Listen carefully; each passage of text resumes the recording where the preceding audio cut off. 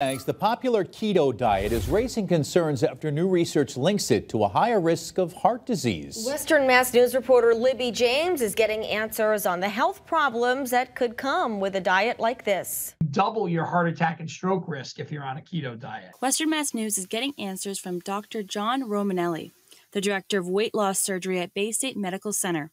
We asked him about a new study out of Vancouver, Canada, about the popular keto diet, which features low carbohydrates and high fat. Instead of burning the sugar that we get from carbohydrates that we eat for energy, instead you burn your own body fat, which is obviously a desirable side effect.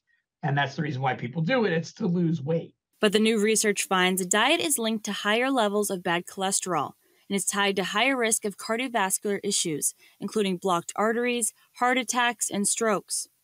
Dr. Romanelli tells us the weight loss happens when the body goes through ketosis, as the body starts to burn fat instead of sugar, and it can be especially dangerous for those with underlying medical issues.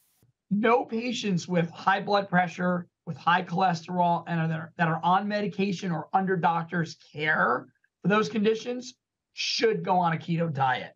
Furthermore, anybody with kidney disease should not be on this diet, because in the early phases of the diet, it tends to reduce your electrolytes. He adds that diabetics should not be on a keto diet because of the blood sugar impact. He says that diets should be looked into carefully before trying. It sounds like a great idea, but you can end up causing yourself health problems.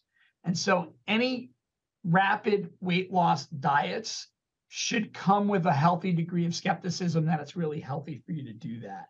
And so the best advice I can give is if you're trying to lose weight, consult with a physician or dietitian before you do it. Reporting for Western Mass News, I'm Libby James.